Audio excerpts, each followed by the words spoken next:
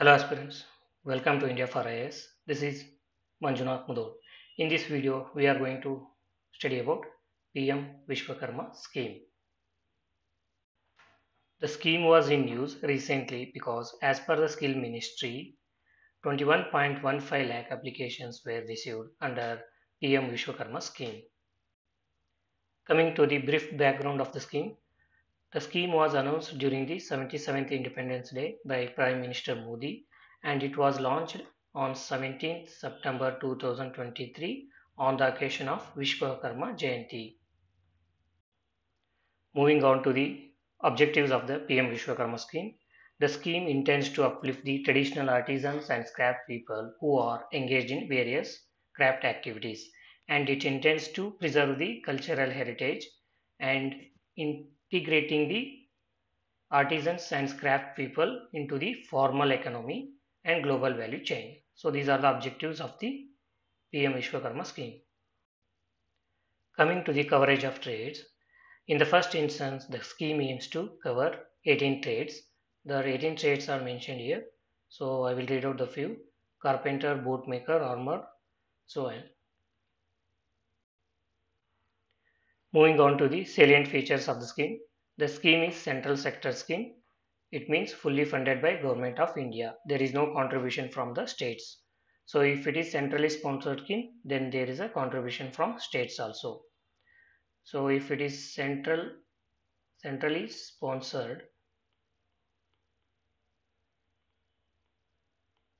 scheme, then there will be a contribution from both center and states.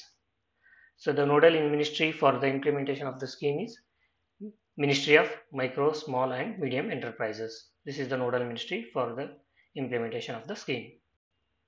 The beneficiary artisans and craftspeople are recognized through PM's Vishwakarma certificate and an ID card.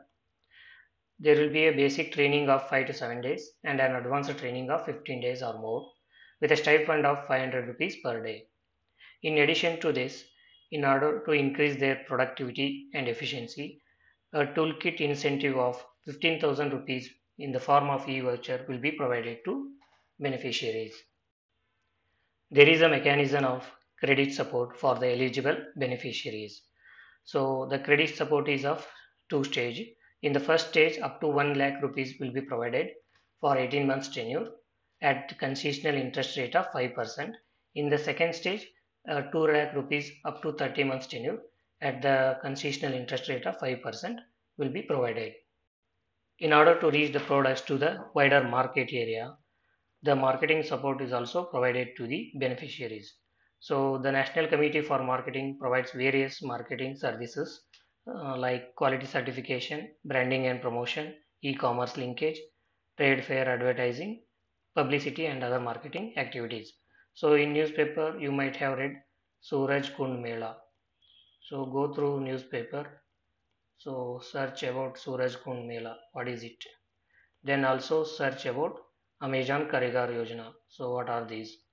How the artisans and craft people are getting benefited by Amazon Karigar scheme. Moving on to the eligibility conditions, the artisan or craftsman should be working with hands or tools, not with machines or any equipments, and they should be engaged in unorganized sector or self-employment basis and should be engaged in any one of the 18 family-based traditional trades as mentioned in the scheme. The minimum age of the applicant should be 18 years and he should be engaged in concerned trade on the date of registration and he should not be the beneficiary of any one of the government schemes like PM EGP, PM Swanidhi, Mudra scheme in the past 5 years. The benefits of the scheme are restricted to one member per family.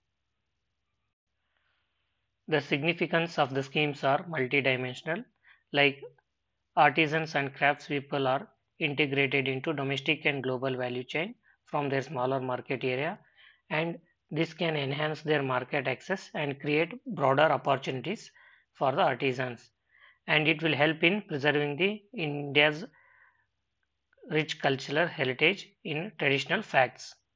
So further it helps in transitioning into the formal economy to the artisan and craftsman and facilitate into global value chain. Thank you for watching.